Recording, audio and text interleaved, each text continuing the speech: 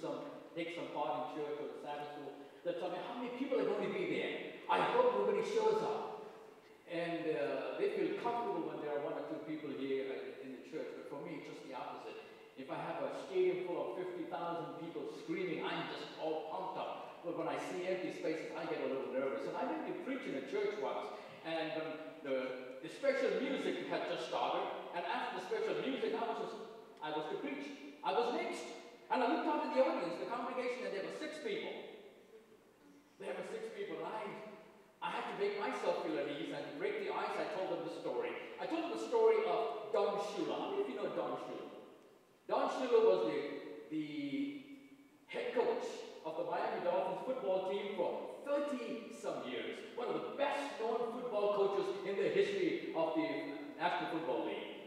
And every Sunday during the football season, his picture would be there on the television, and he was one of the most recognized faces in all of America.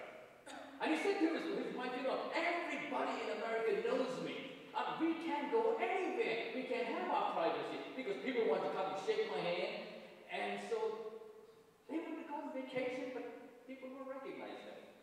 And so on this particular vacation, they decided to go to a little fishing village way up there in the state of Maine by the Canadian border.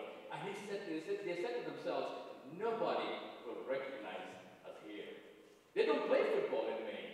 And so he went there, and then in the afternoon, they wanted to go see a movie. So they went to the matinee show. They call it the matinee? Okay, all right. The noonday show. And they walked into the little theater, and as they walked in, all the people started applauding. And then Don Shula turned to his wife and said, you know, even here they recognize me. You know, we can't go anywhere without people recognizing us. And so he turned to the people there, and to one of the ladies says, what gave it away? How did you recognize us? And the lady says, we didn't recognize you. This is the only theater in town. And there were 8 of us sitting here for the movie to start. And the theater manager has a policy that we need at least 10 people to begin the movie.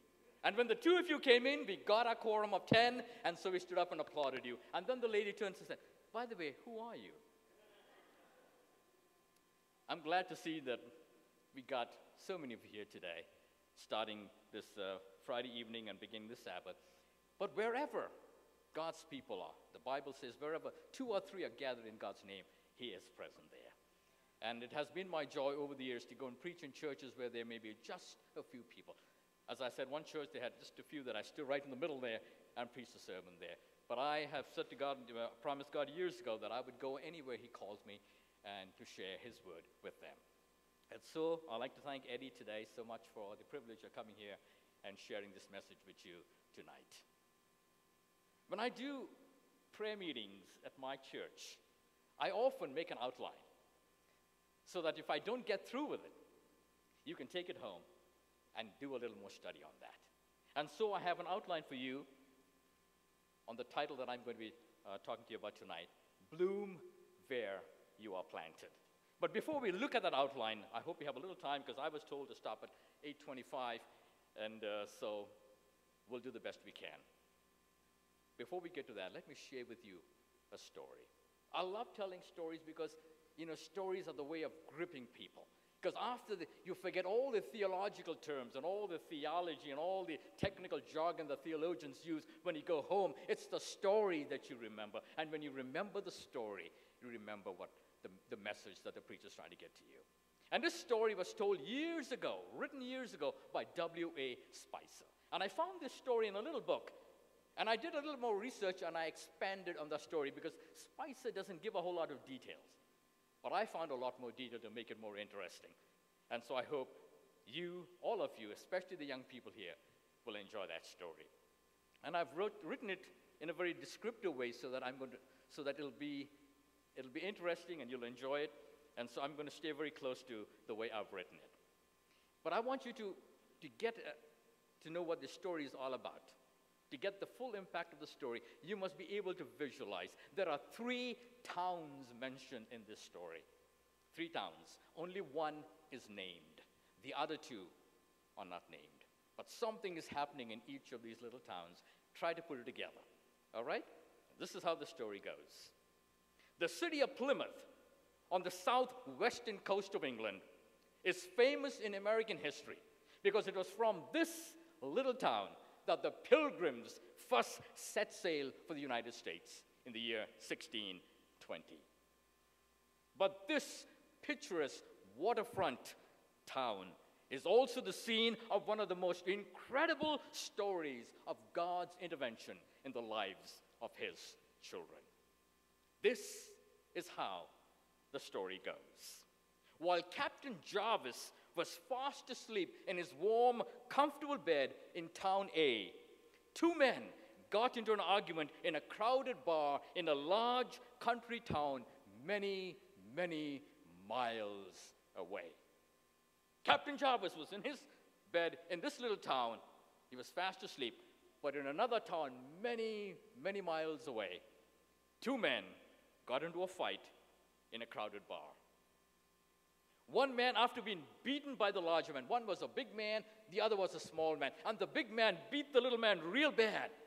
And the little man was so embarrassed, and he felt so bad, he threatened that he would kill the big man, the bigger man. And the big, unruly bully looked at the little fellow and laughed, and then just walked away. A month later, Captain Jarvis was in the town of Plymouth. This is the only town that's mentioned by name. Here's Captain Jarvis's town. Here's the town where the bar was. And far away from there is the town of Plymouth. So a month after this fight took place in this town, Captain Jarvis left his little town and came to the town of Plymouth for an overnight business trip. He had a long, tense day, and so he just couldn't sleep. So he walked around town and looked at all the shop windows, the park, and the famous courthouse clock. Plymouth had a famous courthouse clock. He wanted to see that. And since the clock sounded off the hours with an unusual gong, on the hour it sounded with a very peculiar gong, and he had heard so much about it, Captain Jarvis said, I'm here anyway, so let me stay here and listen to that. Stay a few more minutes and hear the memorable sound. So he stood near the decorated base and noticed that there was another man standing there looking up at the clock. I've never heard this clock sound before, said Captain Jarvis. I want to hear it once at least. And the other man says, I too want to hear it. And as they were talking, suddenly it was midnight, and the clock began to strike. 1, 2, 3, 4. Captain Jarvis had to move away from the base because it hurt his ears so much. 8, 9, 10, 11, 12. But before he could move far enough, the clock struck one more time. The clock struck 13. The two men stared at each other as if to say, did you hear that? The clock actually struck 13 times. With that, the two men laughed. They discussed the unusual incident and then went their separate ways.